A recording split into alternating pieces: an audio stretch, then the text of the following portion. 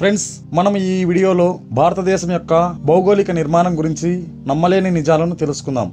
ఇప్పటికి 20 కోట్ల సంవత్సరాలకు పూర్వం భూమి మీద ఇప్పటిలాగా ఆసియా, ఆఫ్రికా, అమెరికా అని ఖండాలు వేర్వేరుగా ఉండేవి కాదు. ఇప్పుడున్న 7 ఖండాలు కలిసి భూమి మీద ఒకే ఒక్క భూభాగంగా ఉండేది. అంటే ఇక్కడ కనపడే విధంగా భూమి మొత్తం ఒక సూపర్ కాంటినెంట్ లాగా, మహాఖండం లాగా ఉండేది. ఆ మహాఖండంను పేంజియా అనే పేరుతో పిలిచేవారు. పేంజియా చుట్టూ కేవలం ఒక సాగరం మాత్రమే ఉండేది. ఆ మహాసాగరం పేరు పెతాలాసా. పేంజియా నుండి విడిపోయి ఇప్పుడు భూమి మీద ఉన్న 7 ఖండాలు ఏర్పడ్డాయి. ఈ థియరీని జర్మన్కు చెందిన ఆల్ఫ్రెడ్ వెగ్నర్ అను భౌగోళిక శాస్త్రవేత్త తెలియచేశాడు. ఏకఖండంగా ఉన్న పేంజియాపై అప్పట్లో భూమి మీద పాకే జీవులు మాత్రమే ఉండేవని ఆల్ఫ్రెడ్ వెగ్నర్ సిద్ధాంతీకరించాడు. భూగర్భంలో పొరలు పొరలుగా అనేక సంఖ్యలో పలకాలు ఉంటాయి. ఆ పలకాలు నిరంతరం కదులుతూ ఉంటాయి. భూపలకాల కదలిక కారణంగా భూ ఉపరితలం నిరంతరం మార్పులకు గురి అవుతూ ఉంటుంది. కానీ ఈ మార్పు వందల వేల సంవత్సరాలకు కాక లక్షల లేదా కోట్ల సంవత్సరాల తర్వాత గుర్తింపబడుతుంది. అంటే ఆ మార్పు మనకు తెలుస్తుంది. ఈ మార్పులతోనే 20 కోట్ల సంవత్సరాలకు పూర్వం ఏకఖండంగా ఉన్న భూమి ఇప్పుడున్న ఖండాల సమాహారంగా రూపాంతరం చెందింది. ఈ రూపాంతరంలో భాగంగానే భారతదేశం యొక్క ఆవిర్భావం కూడా జరిగింది.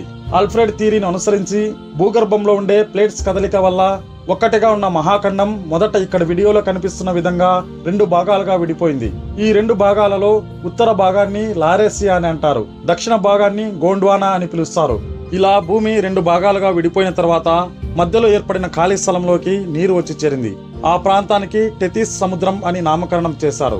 తరువాత పేంజియా నుండి వేరు అయినటువంటి ఉత్తర మహాద్వీపం లారేసియా నుండి వేరుపడి ఇప్పటి ఆసియా, యూరప్, ఉత్తర అమెరికా ఖండాలు ఆవిర్భవించాయి.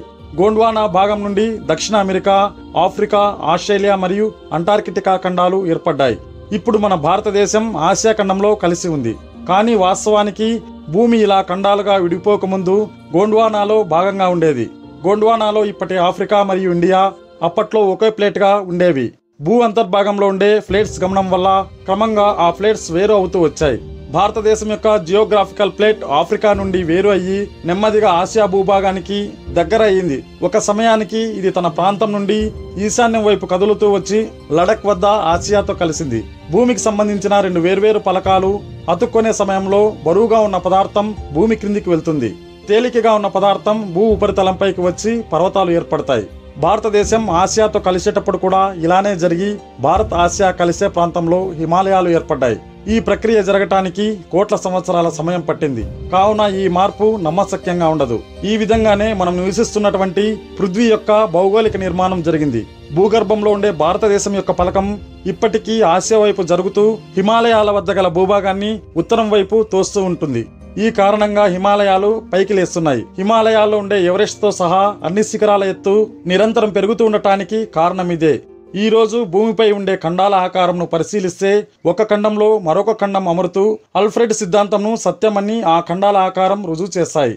పృథ్వీ మీద ఇప్పుడున్న ఖండాల ఆకారాలన్నింటినీ ఒక చోటుకు అమర్చితే ఒక వస్తువు పగిలిపోయిన తర్వాత వాటిని పేరిస్తే ఏ విధంగా అమరుతాయో అదే విధంగా భూమి మీద ఉన్న 7 ఖండాలు చక్కగా అమరుతాయి. వీటితో పాటు ఆల్ఫ్రెడ్ తన థియరీని రుజువు చేయడానికి వేర్వేరు ఖండాలకు వెళ్లి అక్కడ గల పురాతన శిలాజాలను పరిశోధన చేశాడు. ఈ పరిశోధనలో అన్ని ఖండాలలోని వివిధ అవశేషాలు ఒకేలా సమానంగా ఉన్నాయి.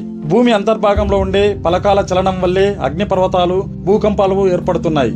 తన థియరీకి ఇవే రుజువులని ఆల్ఫ్రెడ్ వెగ్నర్ తెలియచేశాడు. మొదట్లో ఈ సిద్ధాంతంను కొందరు వ్యతిరేకించినా క్రమంగా ఈ సిద్ధాంతానికి మంచి ప్రాచుర్యం లభించింది. ఫ్రెండ్స్, మీకు ఈ వీడియో నచ్చినట్లయితే దయచేసి లైక్ చేసి మీ మిత్రులకు షేర్ చేయండి. ఈ వీడియోపై మీ అమూల్యమైన అభిప్రాయాన్ని కామెంట్ రూపంలో తెలియచేయండి. చివరిగా నేను మీ శ్రేయోభిలాషిని ఈ యూట్యూబ్ ఛానల్ని సబ్స్క్రైబ్ చేయడం మాత్రం మరవకండి. Please, thank you for watching.